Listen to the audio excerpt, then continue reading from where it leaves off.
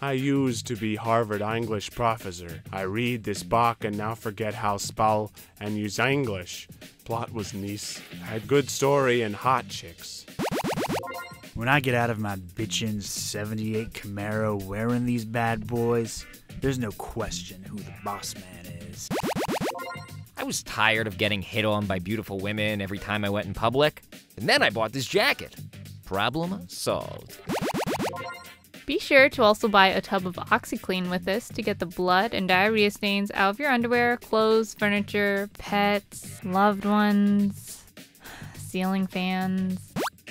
I bought this pen, in air evidently, to write my reports of each day's tree felling activities in my job as a lumberjack. It is no good.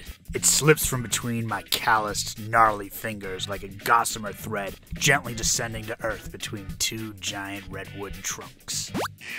I was going to give my wife a pair of diamond stud earrings, and my kids were going to get an Xbox with Kinect, but now, it's male testicular exam models for everyone.